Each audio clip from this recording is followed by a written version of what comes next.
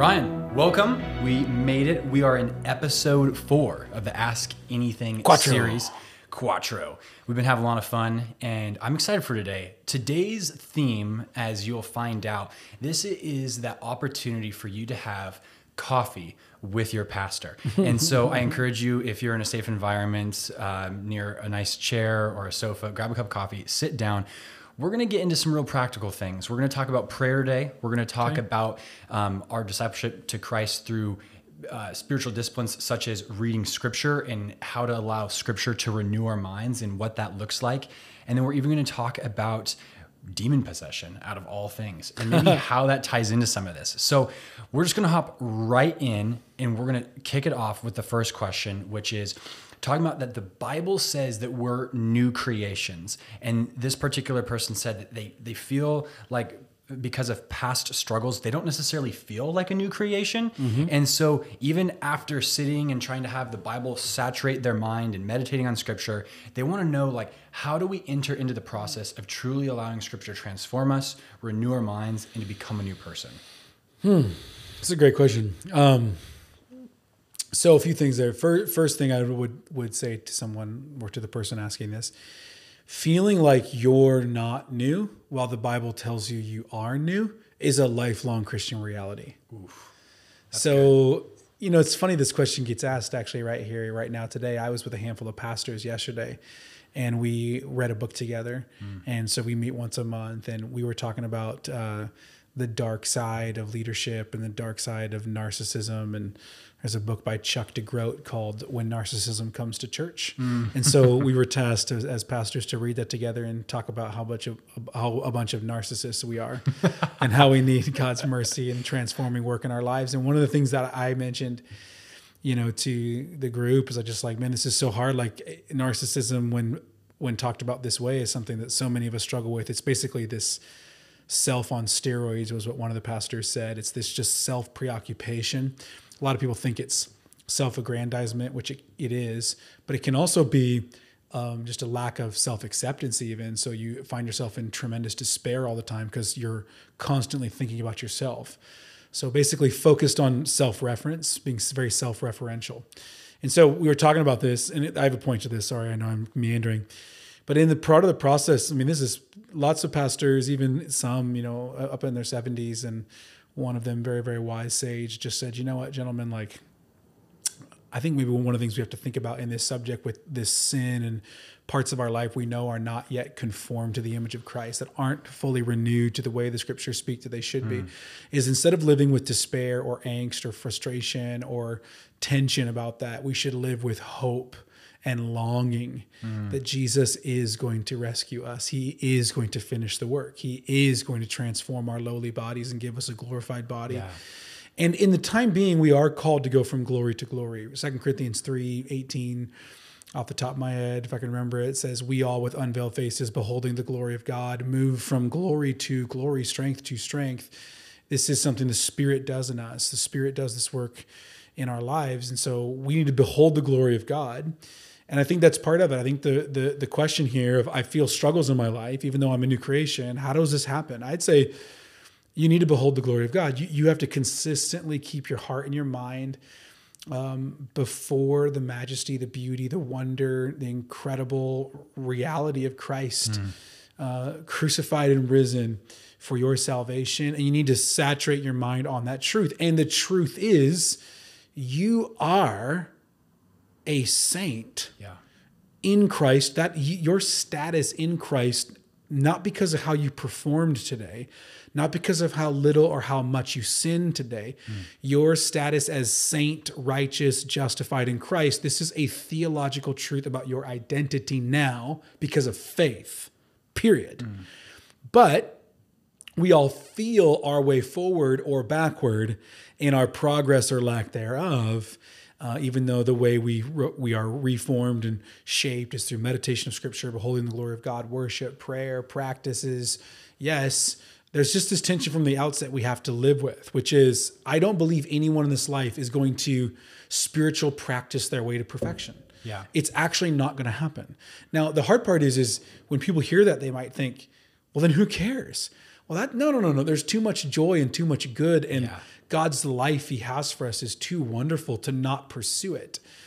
But we also got to recognize that this work of salvation God has started in us, and he has promised he'll finish in us. Philippians 1:6, I'm confident of this, that he who began this work in me will carry it to completion upon the day of Christ Jesus' return. Or I believe this is in Thessalonians, the Lord has delivered us, he is delivering us, and he will one day finally fully deliver us. Those things are all illustrating that progression of spiritual development and formation in the Christian life. It starts with being born again. It starts with being justified by faith, being made as if you'd never sinned, even though you still sin. So you're a saint who still struggles with sin.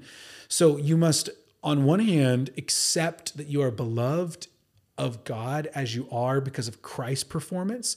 And then you must surrender and behold the glory of God with an unveiled face through practices of pursuit that conform your life to the increasing image of Christ, glory to glory, and never get despairing that you're not where you wish you could be or you should be, but recognize you're further along than you were. Yeah. And then also recognize that God is the one who's going to carry this broken flesh across the finish line. Yep. And give us, should we die or he return first, a brand new glorified body with only desires that honor the Lord in a new heavens and a new earth and a kingdom to come. And so until then, we're all works in progress. So I guess I want to say, like, as a pastor to this person sitting across mythical coffee, I don't have any. I have just a little bit of water, barely Should have left. prepared better. I know.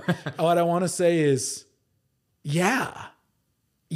Like, as your pastor, I want to say, yeah, you're going to have days you feel like, I am a chief of sinners. And not just days, seasons. Yeah, Paul says that. I am the worst of sinners.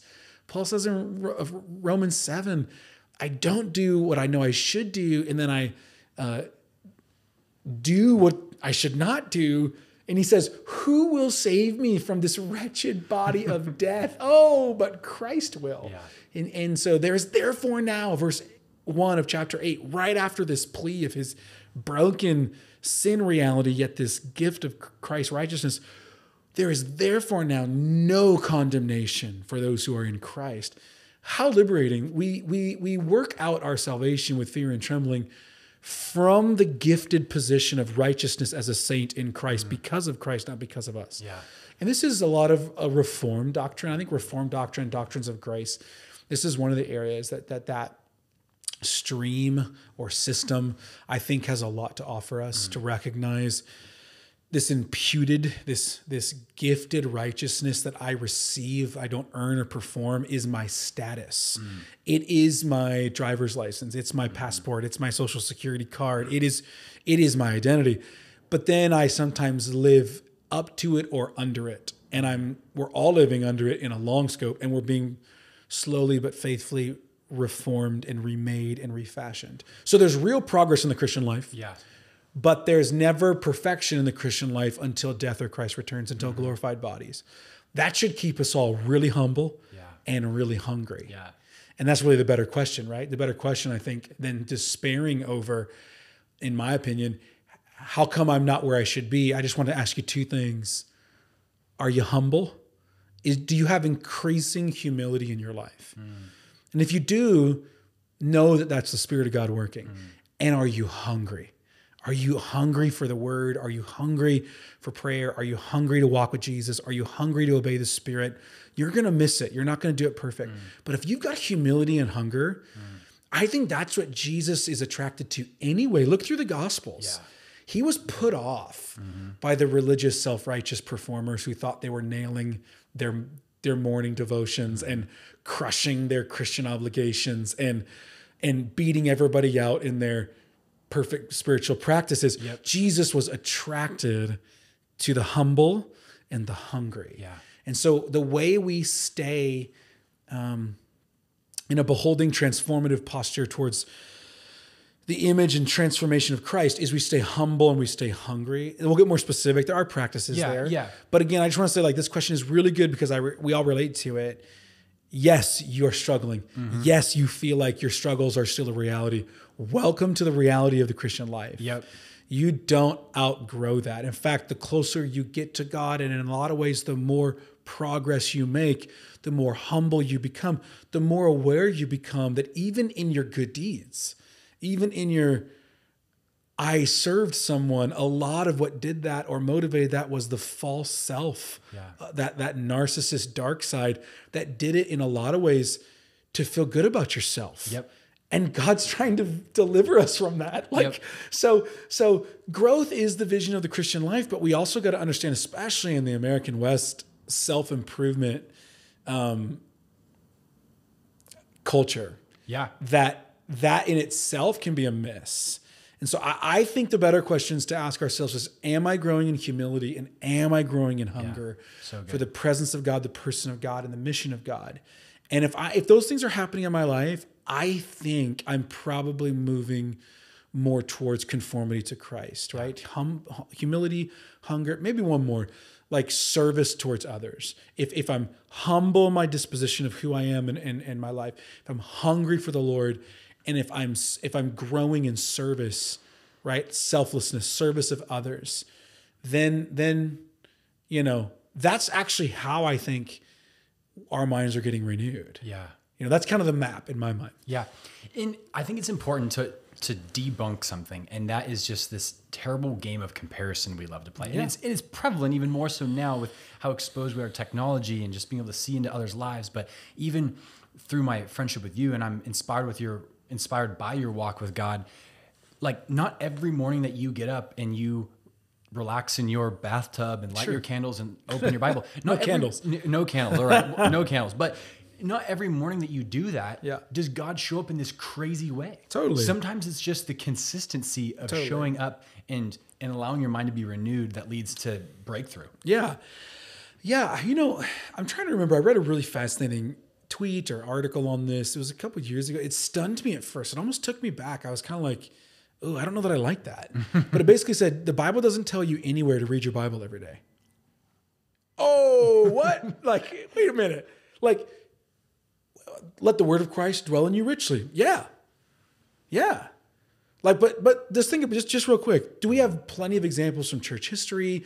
Do we have pragmatic, instruction from church fathers and rules of life and Benedictine monasteries and different iterations of the Christian movement through the last 2,000 years that show us that faithfully, consistently, daily soaking our hearts and minds in Scripture and prayer practices are good? Yes. But I do just want to remind everybody, show me the verse. Show me the verse of the Bible that says every day what it means, or is you need to read me every day. What you're going to see more is like, hide this in your heart. Obey these precepts. Abide in me, Jesus will say. Pray, right? So the kind of like Western, like modern thing, we've kind of like people that have been Christianized. It's like, am I in my little Bible reading plan every day? I'm not down on a Bible reading plan. I think it's very good. I think it's very practical. Helps me read my Bible. If I didn't have one, I think I would struggle. I'm just trying to point out, we so quickly attach our Christian growth to our performance to a track or a plan, which is so American. And I had a pastor friend asked me one time, he just said, let me ask you a question. If you walked up to Jesus in the first century and said, how's your spiritual life going? How's your spiritual growth? He would look at you and be like, huh? Like it wouldn't really it wouldn't hit the same way. Because for us, we have a very fragmented approach to spirituality. So we have our quiet time, we have our church time, we have our small group time, but then we have our rest of our life where we do all the other things. And then we at times feel guilty about those things. And we're like, I got to do more of the Jesus things, more of the spiritual things. And that's actually a really dualistic approach to spirituality. A much more integrated approach is recognizing that like my eating, my sleeping, my living, my romancing, my recreating, my working, all of those things are done unto the glory of God for the good of his kingdom and the disciple making of myself and other people. And so in all those things, I invite God in and I learn to live his way. Now, I think there are some practices of stilling our hearts and our minds, lifting our hearts to God in prayer, soaking our souls in Scripture. At some point, you have to read the Bible, or else you're not going to know the target. Yeah. You're not going to know who God is, who you are, and what his standard is, and what his vision is for your life. But we can make spiritual growth plans, spiritual development plans, their own versions of legalism, or their own versions of self-salvation or self-significance, where we are proving to people or ourselves that we're good. So I just want to help this person who's asking this question. I do care about it quite a bit.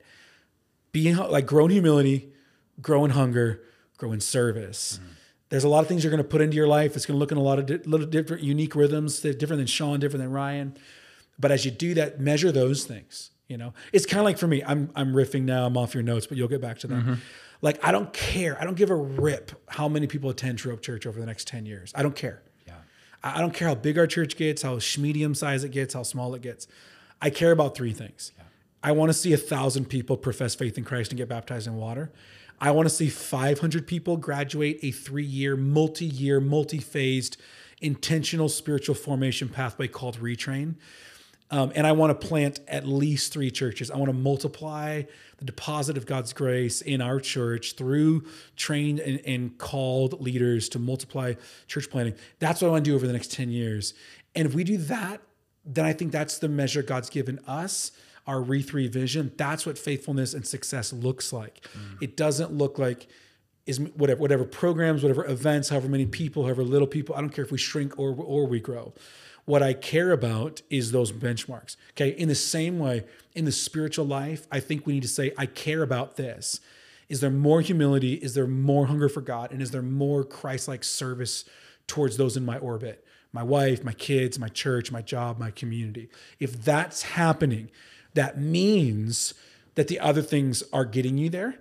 And those things they are Bible reading. They are prayer. They are silence and solitude. They are obedience. They are submission. They are service. Those practices are to use a business term, they're the lead measures that you should be measuring, the leg measures, which is a heart of humility, a heart of hunger for this presence and purpose of God, and a service towards God's kingdom. So, that's kind of just some thoughts. Oh, I love that. So as we're talking about reading our Bibles, one thing that you pick up on, and even in the beginning of Genesis, you get this idea that there is this God. And then as we read the story further, we get introduced to 2 more characters, and that is Jesus, and then thirdly, the Holy Spirit. This concept isn't blatantly mentioned in the Bible. We don't use the word Trinity. Now, there's Trinitarian ideas that we see all throughout Scripture. Unpack that a little further from us. Like, how do we come to the point where now we have this word Trinity that describes the relationship of our God? Yeah, it's a good question. The question I know we're looking at, can you explain why the church believes in the Trinity? And the church has confessed this. This is super orthodox, like to not believe Father, Son, and Spirit co-equal in value, essence, and personhood, but different in their distinction of function, would amount to, in my mind, heresy. Like full-blown heterodox, not sound teaching. The church has confessed this for 2,000 years. But the word Trinity is not in the Bible. But just because a word is not in the Bible doesn't mean the concept the word is encapsulating is not truth. So, we just talked about it with Bible reading. Right. Like Bible reading isn't in the Bible. Right. Exactly. Or like, don't look at porn, like isn't in the Bible. But like what we do know is in the Bible. Or dating. Right. Exactly. But what we do know is in the Bible is a vision for sexual ethics and purity of heart and standard of conduct and behavior that would make pornographic engagement outside of the realms of responsible and ethical Christian behavior. So the first thing I want to say to this question is like, just because the word or the doctrinal title, the word doctrine means teaching. So just because the title of the teaching isn't in the Scripture doesn't mean the concept of the teaching is not replete in the Scripture. That's good. And that is the scenario with Trinity, with Father, Son, and Spirit. This is true because you see it at the very beginning of the Bible. The Spirit hovers over the face of the water in Genesis chapter 1. Obviously, the Father or God is speaking, and there's creative acts occurring. Colossians tells us in the New Testament that it is the Christ, the Logos, the Word of God, that is, Jesus is present, the Son of God, rather, is present, upholding creation. We see in John chapter 1, in the beginning was the Word, the Logos, the Word was with God, and the Word was God. We see Jesus say to Thomas, if you've seen me, you've seen the Father. We see in Matthew 28:19, Jesus says in the previous verse, all authority on heaven and earth has been given to me. Therefore, I say to you, go and make disciples, baptizing them in the name of the Father, Son, and Holy Spirit, teaching them to observe all that I've commanded you. I am with you to the very ends of the age. That's the Trinity, right? Yeah, I believe that's actually verses 18 through 20 of chapter 28. So the Trinity is just, that's what church history, church title has called this inescapable and clear doctrine, this clear teaching that God has presented himself as three equal persons, yet one God. Now, there's been doctrinal error on this subject, and I like to just nerd out a little bit for a second with people on this. One of the early doctrinal errors was Arianism, which was this idea of a descending Godhead, or this idea that the Father made the Son, and the Son made the Spirit. It's almost like Jesus is like a demigod and borrowing from like polytheistic myth, Greek mythology. That was rejected by early church fathers. No, the Father is not, up here, and then there's a lesser God named Jesus and an even lesser God named Holy Spirit. That's false teaching. It's not true. Another doctrine that's been rejected is modalism. And so this is the idea that God is one God, but he manifests himself as three manifestations, and he's only one of those manifestations at a time, okay? So this would basically be something like, in the Old Testament, he was Father, and during the New Testament times, he was Jesus, and now he's the Spirit. No, Jesus is co-equal with the Father and the Spirit, and Jesus, the Son, is seated at the right hand of the Father, and the Spirit is indwelling you and me. So it's not like you can break apart the Trinity like that. This is hard for us to understand. It breaks our little minds, but that's a good thing. If you could fully understand the exact and every nuanced element of the nature of God, then you should have his job title, but you don't. So he is Father, he is Son, he is Spirit, co-equal in power, glory, and essence, but distinct in function. And the Trinity, Father, Son, and Spirit, is a community of love. It is a community of selfless service to each other. And that's why we are made to love, and why we're made for community and made for relationship, because God is community and God is relationship. And I believe that there's function to the Trinity. I believe there's order even to the Trinity. This is a question, I'm just going to skip down to it. You might, but someone asked a question I liked, which was, when we pray, how should we pray? Like, is it okay to pray to the Spirit or pray to Jesus? And I would say it's okay to pray to the Holy Spirit, pray to Jesus, co-equal persons in the Godhead. I do think the Bible, though, teaches us, models for us to pray to the Father by the Son through the Spirit. So I think if you, I don't think it's like wrong. I wouldn't get legalistic about it, but I think the Bible instructs that we pray to the Father. That's how we're taught to do it. But I don't think that means you can't pray when you say God or Lord or Jesus or Spirit. I think all that's totally okay. But that's a question I noted was on here. Yeah. Can you unpack that? So what you said was pray to the Father. To the Father, through the Son. Yep, by the Spirit. What does that mean? It means we're approaching that is doctrinal. It doesn't mean that you can't. It doesn't mean you can't say Jesus or Holy Spirit when you pray. I think what it's recognizing is that as we approach God, it's possible to approach this triune God because the Spirit is empowering us to do so. And Jesus has laid his life down and broken the veil between, to use a model of Old Testament temple or tabernacle, where in God's holiness, we could not access it. Yeah. So we're entering into a place of communing and conversating with the holy, one and only God. And we're able to do that because the Spirit, it's by the Spirit, through the work of the Son to the Father. The Bible just uses that language. The New Testament authors use that language.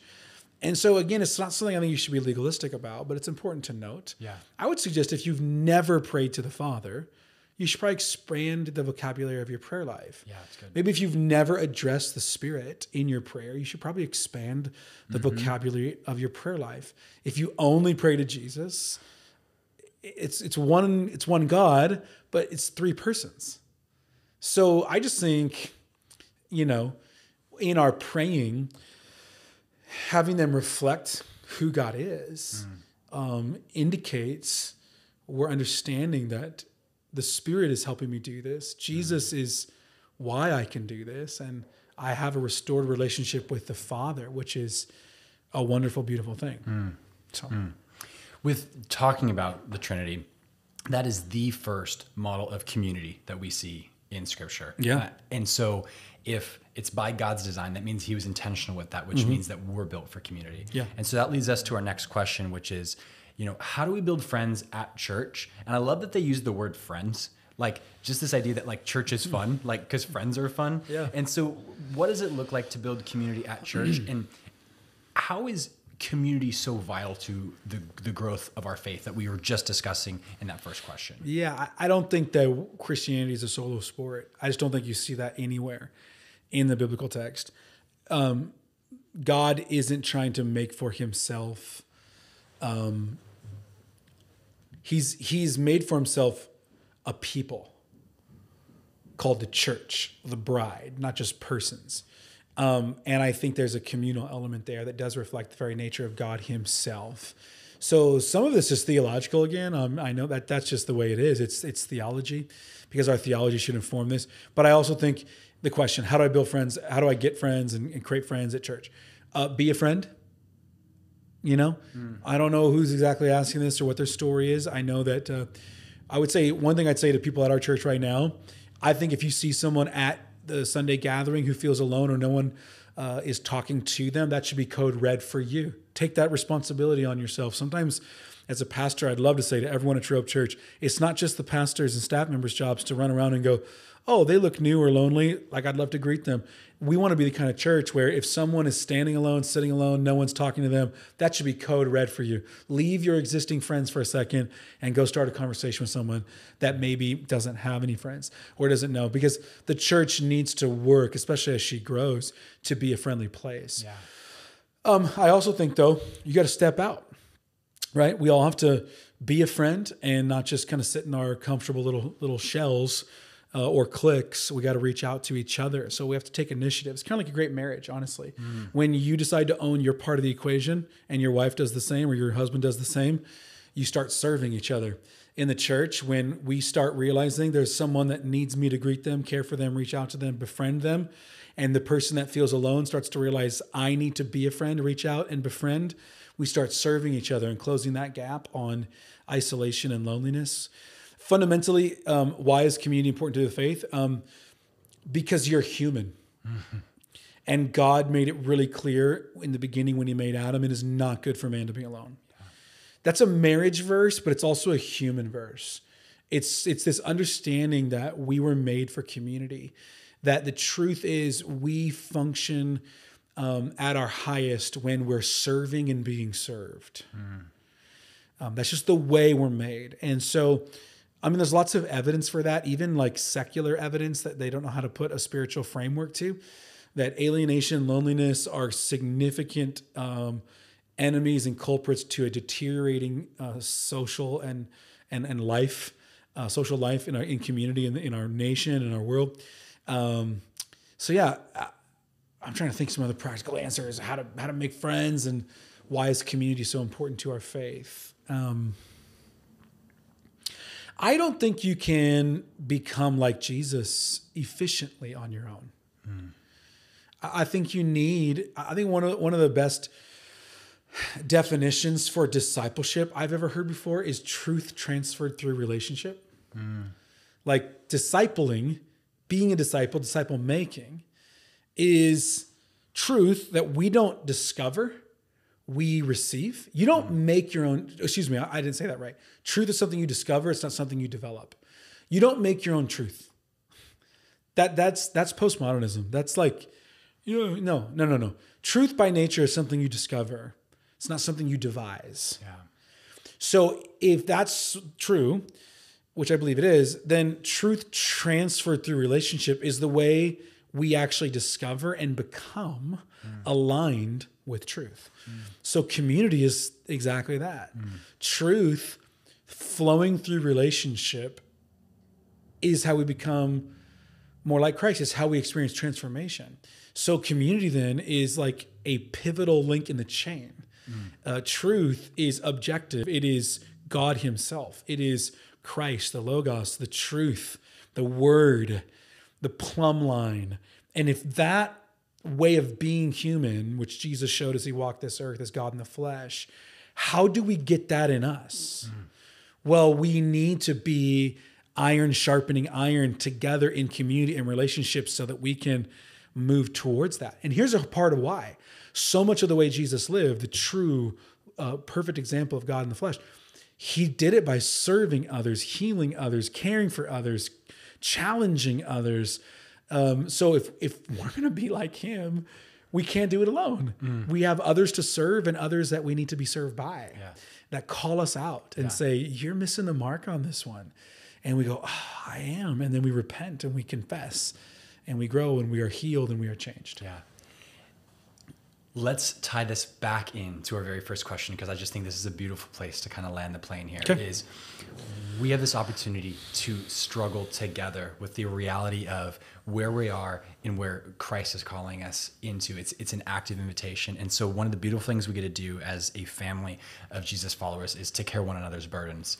And I think right now more than ever, like, we need that. I think you have you've preached it before, but a few different ways we can approach carrying one another's burdens. Some of it falls onto our own hands as far as our own responsibility. But there is this crazy call and important thing that is the brotherhood, the sisterhood of Christ, of actually carrying someone else's burdens. And we even see it, if you were ever in Sunday school, we sang a song, Jesus loves you. And that is the reminder to one another of the truth that we're all fighting for. And so let's end it here. Let's talk about what it means to carry each other's burdens and encourage one another. Yeah. Like how do we carry each other? The Bible commands us to carry each other's burdens. As you already mentioned, that doesn't mean at the expense of carrying your own load. In fact, that section of instruction in Galatians 6, I preached on it recently, is explicit. Carry your own load, but also bear one another's burdens. How we do that, I think, is we listen, we practice empathy, we enter into other people's story, other people's reality, other people's pain, other people's joy. And instead of making it about us, we do our best to make it about them. And we listen, love, and serve them. I actually kind of want to practice it. This was not planned, but I think I have an opportunity to do this. I don't know when people are going to see this podcast, but this week, we're filming this on October 21st. This week on October 18th, we had a vaccine mandate in the state of Washington that went into effect. And there are people in Washington, people in my relational circle who've lost their jobs. I've been really clear with my social circle. I've told our church I was vaccinated very early on. I'm pro-vaccine. I think the vaccine is not a perfect tool. We've learned a lot about it since it's come out. But I think it's probably one of the best tools, and it's a good tool. Not everyone should get it or take it, and everyone should make that decision with their doctor. I'm not saying that, but I think it's a tough time where we have this mandate. There's lots of different opinions on that. Like, should the government do that? I think the government has a compelling interest in protecting its citizens, but man, it's sure hard to discern if this mandate is good or helpful. Okay, let's take all that aside for a second. There's a lot of debate about that. There's people who think differently than what I just said. There's people who would agree with what I just said. There's people who would think what I just said doesn't go far enough in as far as masking and vaccinations and everything related to COVID. Here is how we bear one another's burdens. I want to say to anyone watching this who has lost their job because of a very tough decision or a decision that was made for them, or I want to say to someone who knows someone or is married to someone who's had to go through this and is struggling and frustrated. Even though I might not think about this issue the same way you do, here's how I can bear your burdens. I can say to you today, I want to pray for you because I want to enter into what I know is a crappy week for a bunch of people who are hurting and struggling. And that again, I'm using this as a pastoral example to a pertinent issue, but that's a perfect illustration. Can you disagree with someone about something and yet still see the image of God in them and properly locate your opinion on a subject where it belongs, so that your disagreement doesn't cause you to wall off your heart from someone so that you wouldn't serve them and love them? If you can't pray for your brother or sister in Christ who thinks about a mask mandate or a vaccine mandate different than you, and it causes anger and it causes division and distance and contempt for each other, how do you think you will live out Jesus's command to love your enemies? Church. So I want to model this. We did not plan this. Sorry.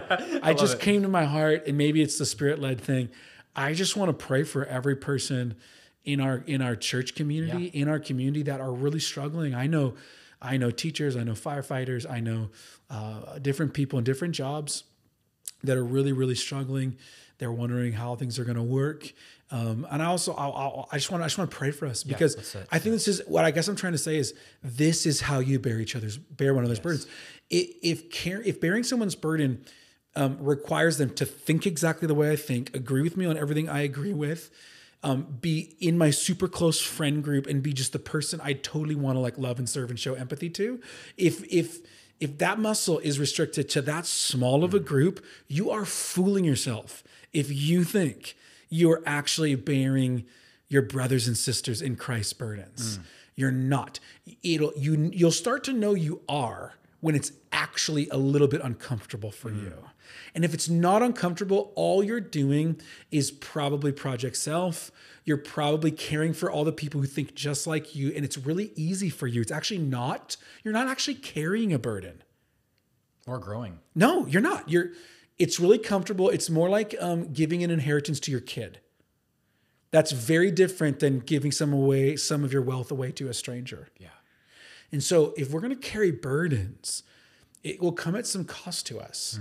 And so I am burdened right now. I am burdened as a pastor and as a friend. I am burdened for people that I know who think even differently than me. Like my advice to people would be, unless you have significant medical reasons or whatever, I think you should get vaccinated. I personally wouldn't lose my job over this issue. But I feel for people who are in pain and are hurting. Yes. And they're worried and they're afraid. And I want them to know that I love them as their pastor, and that I want to pray for them. And that, amen. And here's another way. If I can, I want to help them navigate and be a part, be with them relationally in this scenario. So I want to conclude by praying please. For our community, and even for just, things that we're all kind of nervous about that might be coming with supply chain shortages or labor shortages or all these things, because there's a lot happening. And so here's an example. So Father, we come before you right now, and I do pray. I pray for my friends. I pray for those who've maybe lost their job or have stepped away from their job or have felt like this is just the worst possible scenario. I pray also for people who have lost a loved one to COVID and are stunned that I can even practice this kind of empathy, and pray for someone who's unwilling to get a vaccine. Lord, I pray in Jesus' name for your comfort, that you would come and comfort the hurting, the broken, the weary. I pray, Lord Jesus, that you would bring comfort, you would renew our hearts, you'd renew our strength, that we would trust you, that you would birth in us a trust of you, of your way, of your plan, of your picture for the future, that we would trust you with every day, not worrying too much about next week, but we would take it a day at a time. And we would know that you're with us. I thank you for your comfort. I thank you for your guidance. I thank you, God, that you're our provider, even in challenging times like these. God, we just choose right now to care and share the burdens of our brothers and sisters. We choose to not allow preferences or differences of opinions on these matters reduce us to those who will not still be known by our love one for another. And Lord, we pray that you'd fill us with your Spirit, Fill us with joy, fill us with grace, fill us with kindness and care and compassion for our fellow man. Help us to continue to exude the character of Christ, the attitude of Christ, and the fruit of the Spirit in the midst of a polarizing, divisive, contentious, and flagrant time. Lord, we ask you to keep our hearts steady on you, not the flavor of the week or the month or the political outrage or social outrage. May we be those who are grounded in faith, hope, and love, and those who look like and live like Jesus, especially to the household of faith. I'm just reminded of, Lord, your scriptures. How will we have something to say to our watching world if we can't even pray for our brothers and sisters in Christ with whom we might not agree on even a secondary or tertiary issue like this? God, bind us together as your church. May the world know we're your disciples because of our love for one another. In Jesus' name, amen. Amen.